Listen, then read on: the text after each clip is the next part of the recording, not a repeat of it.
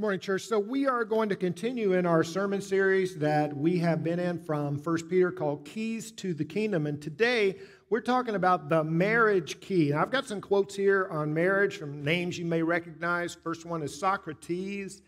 Socrates says, by all means, marry. If you get a good spouse, you'll become happy. If you get a bad one, you'll become a philosopher. Benjamin Franklin, keep your eyes wide open before marriage and half shut afterwards. Rita Rudner said, I love being married. It's so great to find that one special person you want to annoy for the rest of your life. And finally, Carol Burnett said, some mornings I wake up grouchy. Other mornings I just let him sleep in. So there you go. Some bad jokes about marriage. Thankfully, nobody rushed up on stage to slap me because I told a bad joke about marriage. So want to say a couple things here. First of all, that we're going to call this the purpose-driven marriage. I was looking at different Christian organizations. What do you say is the purpose of marriage? Like Focus on the Family, for instance. There's a lot of different answers. And I have to conclude, there's no one purpose of marriage in the eyes of God. But so we're going to focus on what Peter has to say. And there are some purposes there in 1 Peter chapter 3. Another thing I want to say is about singles. About 40% of our congregation is not married, either never been married or widowed or divorced. And two things there. First of all, while it is certainly within the purposes of God, the will of God to be married or to desire marriage, it is also perfectly within the will of God to be single. And there are advantages even to being a single Christian and serving the Lord in that state. Paul writes over in 1 Corinthians chapter 7, Paul says, those who marry will have trouble in this life. No amens to that. I'm just not allowed to say amen right there. So don't worry about if you're single, that's fine. If you want to get married, that's fine. But whatever state we're in, it's blessed by God. If a person who is single does decide to marry, the one instruction that Paul gives is make sure that person that you're going to marry is a Christian. He says this about widows whose husbands have died. They're free to marry anyone they want to, but he must belong to the Lord. But moving on, basically we've got two headings here. Peter says something for purpose-driven wives and then something for purpose-driven husbands. We're going to say two things for each. Before we get to what Peter writes, just a word of caution, a word of warning. I know how these things work. When the preacher types start teaching on marriage, then when he's dealing with the wives, who listens the hardest? The husbands. And when he's talking about the husbands, the wives are listening real hard. So that the next time you have an argument, the husband can whip out those wife verses and beat on her, and the wife can get out the husband verses and beat on him. So we're going to start with the wives this morning. You husbands can tune out. You have my permission to take a power nap for about the next 10 minutes. Some of you already started. You don't even need my permission. But here we go. Two things for purpose-driven wives. Number one, submission. Submission. 1 Peter 3:1. You wives, be submissive to your own husbands, so that even if any of them are disobedient to the word, they may be won without a word by the behavior of their wives, as they observe your chaste and respectful behavior. And so I know this can be a trigger to some, but this is why I call this a purpose-driven submission, because it has a redemptive purpose. And Peter is addressing particularly those women who had converted to Christianity, but their husbands had not necessarily done so. He says one of the best ways to influence them is through our attitude, right? Our character.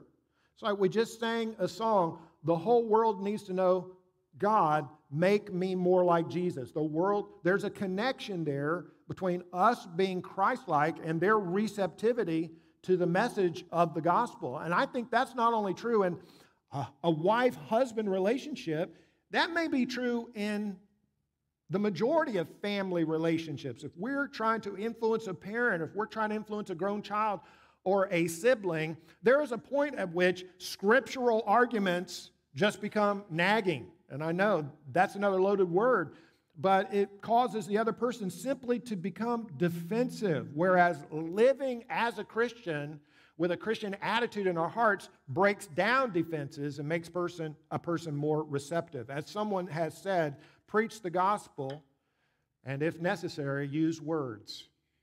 And I think that's not true in all circumstances, but it is true in this particular circumstance. He continues for purpose-driven wives. What does that submission look like? It looks like a beautiful spirit, beauty, verses 3 through 6. Don't let your beauty be merely external, braiding the hair, wearing gold jewelry, or putting on dresses. This is not Peter forbidding braiding hair. He's not forbidding jewelry because he says, or putting on clothes or putting on dresses. It's literally putting on clothes. Obviously, he's not forbidding women to wear clothes. And what he says there about dresses is also applicable to the braids, it's to the jewelry. He's simply saying, don't make this the focus of our efforts. It's fine for a wife to want to look her best for her husband. Not to be vain about that, make it the main focus. The main focus is what he says here, the hidden person of the heart, with the imperishable quality of a gentle and quiet spirit, which is precious in the sight of God. For in this way, the former times, the holy women also hoped in God, used to adorn themselves, being submissive to their husbands, just as Sarah obeyed Abraham, calling him Lord, and you've become her children if you do what is right, without being frightened by any fear. The word gentle here is used of a wild horse that's tamed and now is under control. It came to be used of strength under control. The quiet spirit was one that did not have to retaliate. Now, this is not necessarily just speaking of an introverted character. An extrovert or an introvert can have the gentle and the quiet spirit. I want to look at the first marriage here, Adam and Eve, Genesis chapter 2, verse 18. The Lord God said, "It is not good for the man to be alone. I will make a helper suitable for him." Now, these are archetypes, right? How is Eve a helper suitable for Adam? The word that is used there for helper in the Old Testament original language is Ezer, E-Z-E-R. And it was used most often as a description or a name for God. For God. God is the Ezer, the helper. In Exodus chapter 18, Moses named his second son Eliezer. Eliezer. God is my helper. Why did he do that? He says this, Exodus 18:4. The God of my father was my help and delivered me from the sword of Pharaoh. So obviously, this is not talking about inferior, superior. We're talking about God was Moses' Ezer, his helper, and in the same way, a wife is a helper to her husband. He says suitable here, suitable, compatible, providing encouragement and strength. Some areas where the husband is weak, the wife is strong, and vice versa. She is a helper to him in that way. 1 Peter chapter 3, verse 6. 3 verse 6. Oh, thank you for correcting that for me, Justin. Do what is right without being frightened by any fear. So we realize that what Peter is teaching here is not necessarily in alignment with modern feminist doctrine. We get that. So there may be some tension. But surely by now, it's evident to everyone what the end game of modern feminist doctrine is, which is the total erasure of all differences between the sexes. That's the goal. That's what we're seeing play out in our society.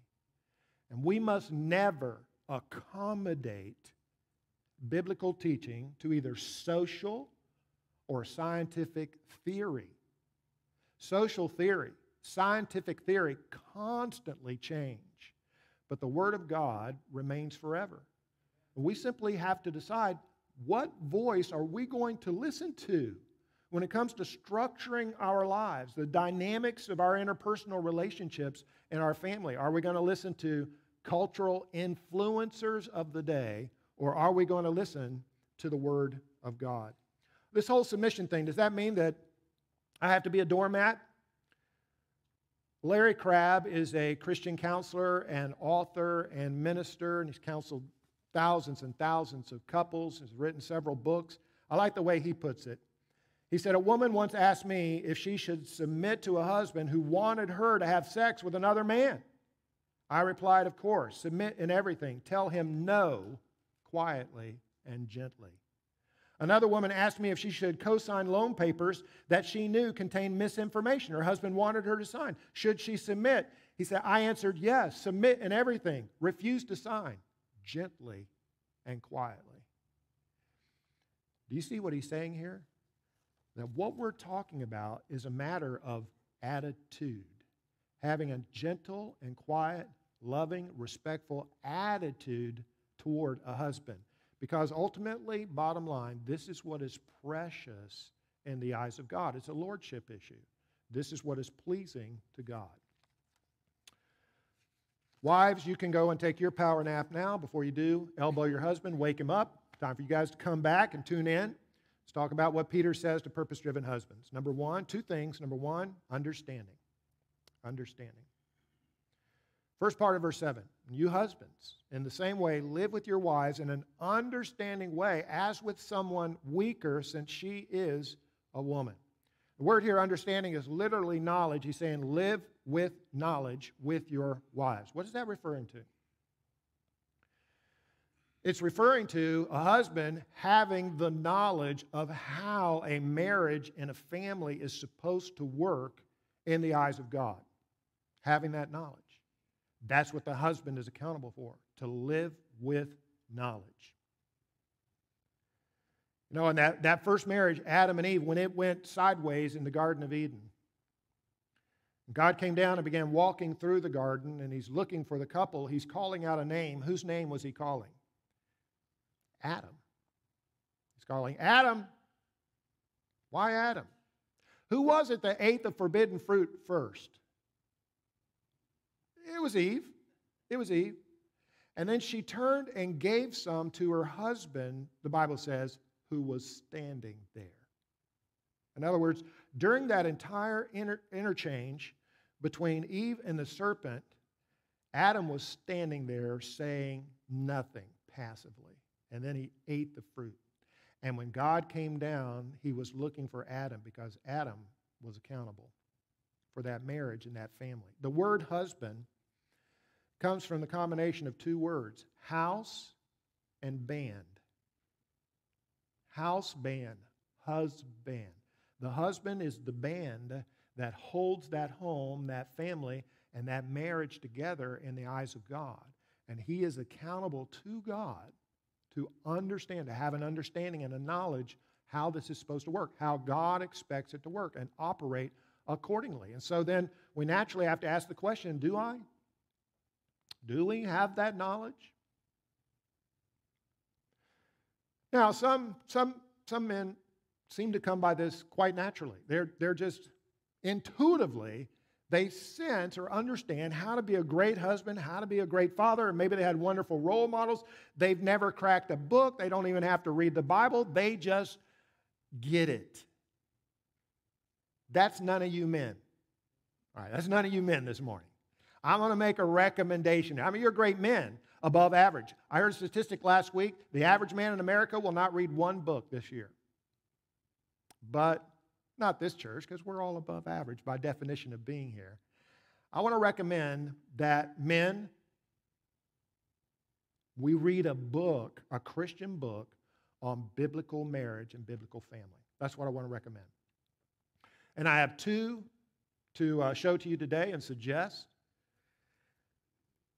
The first one is You and Me Forever by Francis and Lisa Chan. The second one is A Lifelong Love by Gary Thomas. I've probably read scores of books on marriage and on family. I go back and forth on these two as being the best book on marriage, Christian marriage, that I've ever read. Sometimes I say it's A Lifelong Love. Sometimes I say it's You and Me Forever. But these are the top two, in my opinion, that I would recommend that you read.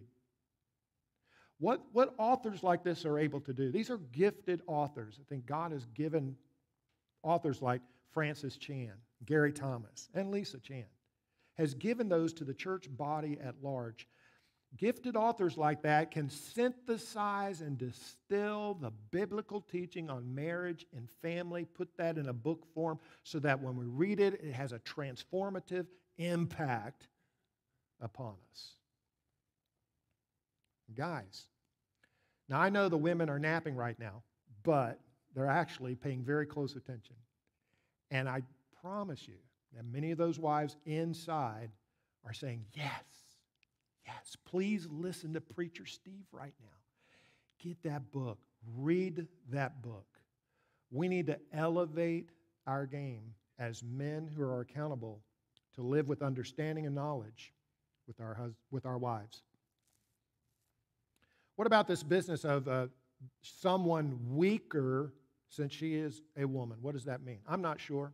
I read a lot of commentaries on this, or a lot of theories on it, and maybe nothing more than recognizing the physical differences between men and women. Leah Thomas has certainly driven that home in our day and age. Why does Leah Thomas have all those championships in those records? Because men are stronger than women.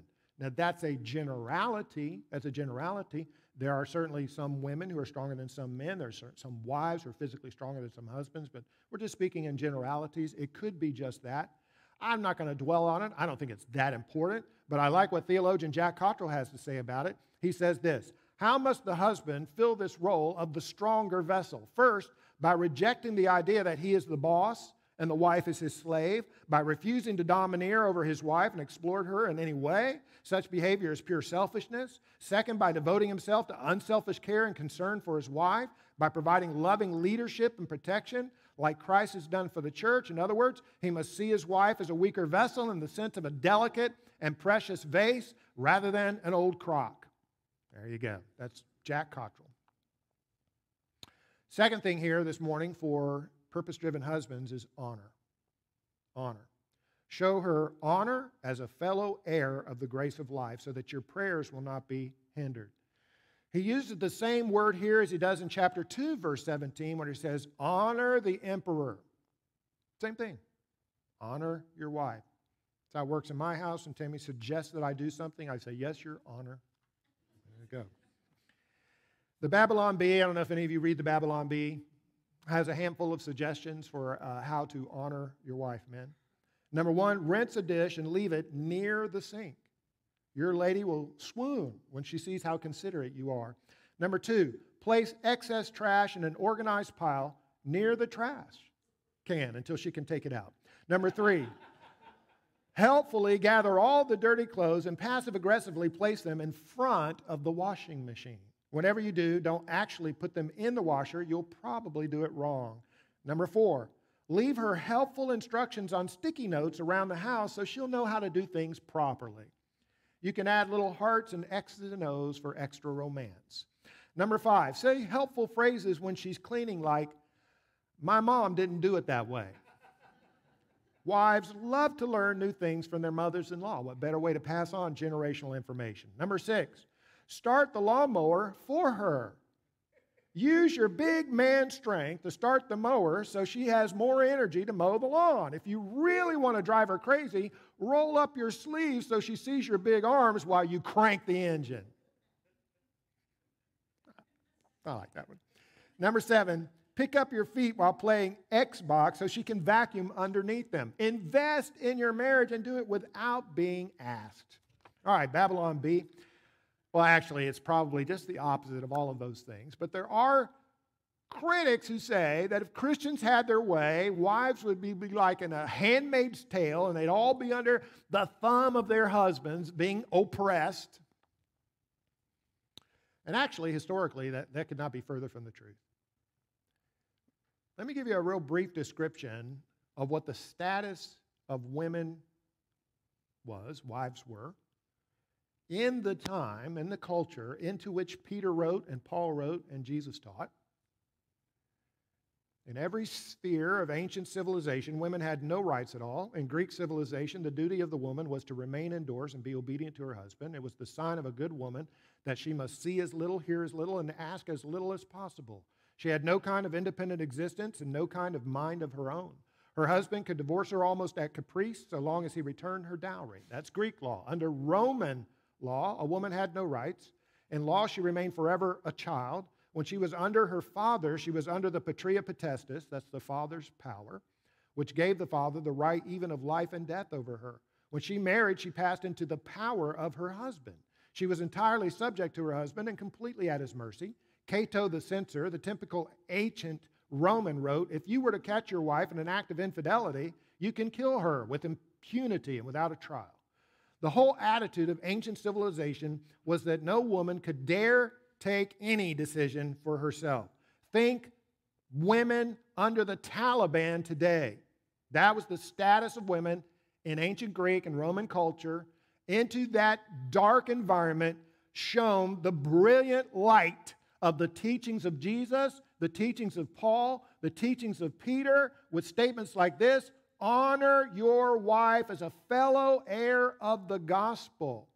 As Christianity took root, the Western civilization changed, as did the status of women, which was elevated in every society where Christianity permeated. We only have to look right now at societies where Christianity is not dominant to see what the status of women is when that influence is not felt. Neither better, both equal, and seeing each other in heaven.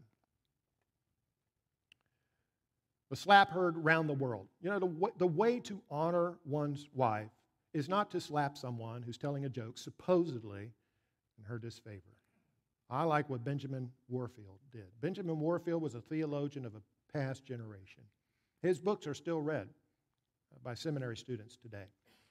He got married at the age of 25. He and his wife went on a honeymoon in Germany. On their honeymoon, she was struck by lightning and permanently paralyzed. Permanently paralyzed on their honeymoon. He took care of her for the next 39 years. Now, here's a theologian. He teaches at Princeton. But he took care of her for the next 39 years until she passed away. Her care required that he be present in the home. He could rarely leave for more than 2 hours at a time. After she died, he was asked about it. He said, I promise to love and honor her until death do us part. And that's what I did. And he said, I'm sure if the roles had been reversed, she would have done the same for me. That's how a husband honors a wife.